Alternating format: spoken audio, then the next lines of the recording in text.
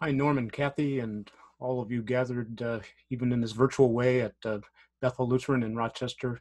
I'm zooming in from Augsburg, wearing a little Augsburg swag here to celebrate Norm upon his retirement as the senior pastor there at Bethel. And I want to just say what a gift it's been to me in my now 15 years as Augsburg's president to have a chance to work closely with Norm on a whole variety of fronts.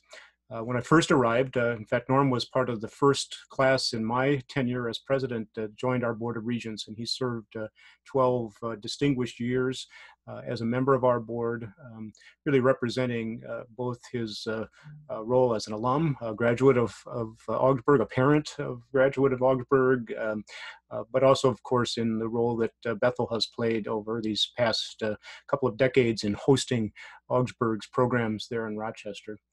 When I first got to know Norm and learned about his work at Augsburg, I realized he also had spent some time on the staff there as part of our congregational church relations staff back in the early 90s.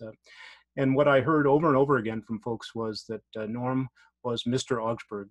He had a passion for Augsburg College, now Augsburg University, for what it stood for both its commitments to the Lutheran faith, but also its commitments to liberal arts, and to justice in the neighborhood and around the world. And so I am just so happy to bring greetings on behalf of all of us here at Augsburg who care deeply for you and your family. And we want to wish you all the best in what we call the third age, that next step that you and Kathy will take as you continue your good work and ministry in the world. So congratulations, Norm.